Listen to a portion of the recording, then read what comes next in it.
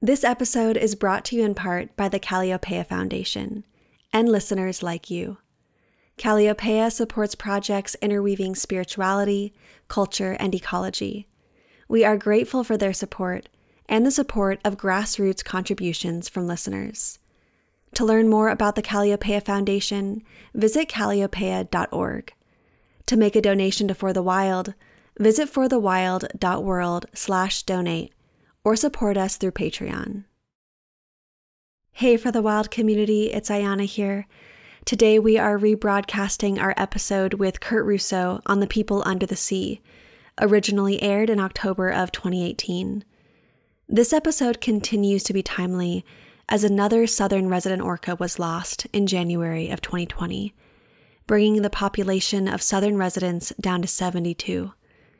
Comparatively, the population's historic low was in 1976, amidst the capture era, which Kurt discusses, when there was a total of 71 southern resident orcas.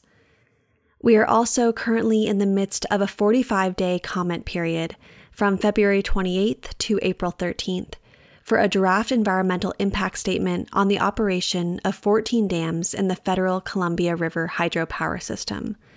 This is critical because the EIS has to assess dam removal on the lower Snake, and currently, the draft's preferred alternative is to keep all of the dams in place.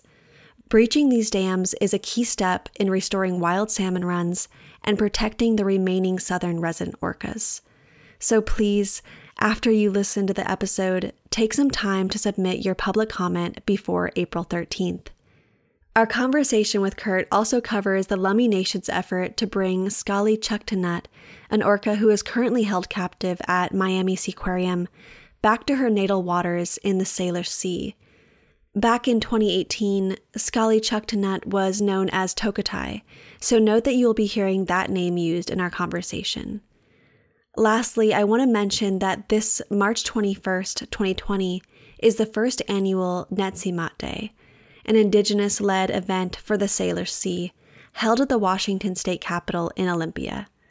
For more information, or if you'd like to attend, you can visit sacredsea.org/events. You can also visit sacredsea.org to learn more about the Lummi Nation's effort to protect and revitalize the Salish Sea. Now on to the show.